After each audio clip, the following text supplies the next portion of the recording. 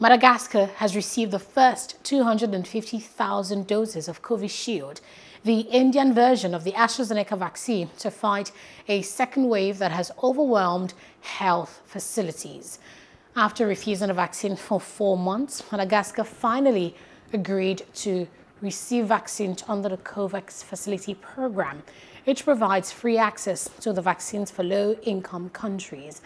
The Indian Ocean island nation is struggling with rising infections, with nearly 9,900 cases recorded over the past month, of which at least 194 have been fatal. The country of around 27 million people has so far reported 34,775 coronavirus cases, including 588 deaths. Hello, hope you enjoyed the news. Please do subscribe to our YouTube channel and don't forget to hit the notification button so you get notified about fresh news updates.